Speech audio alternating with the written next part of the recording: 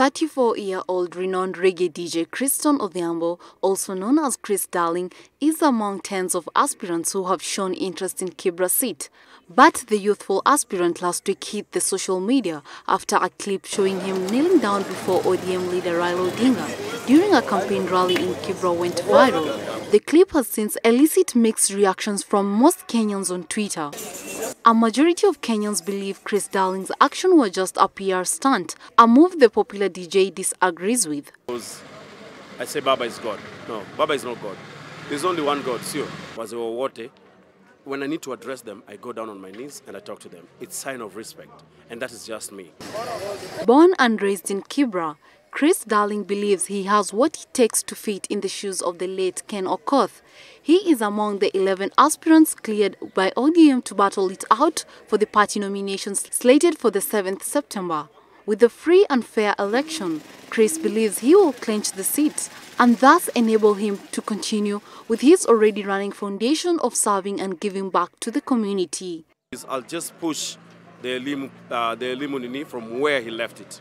So because we had primary schools, we had secondary schools, now we need to have institutes back to Kibra. That's what I'm doing. So I just want to make sure that everything that I'm doing comes back to the people of Kibra.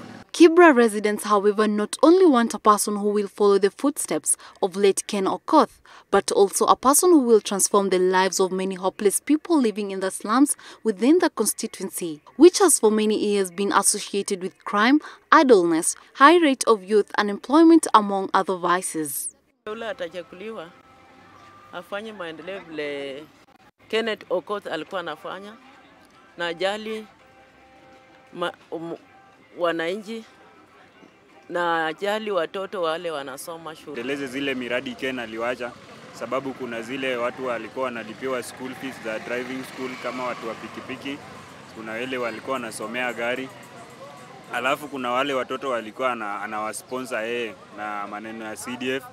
Kuna wale wa mama alikuwa na miradi na wao akawafungulia biashara vitu kama hizo. So lakini mambo ya vijana hatuoni kama itatusaidia sana, lakini Ken Okoth hata Ken Okoth ilikuwa kijana lakini alifanya kazi nzuri.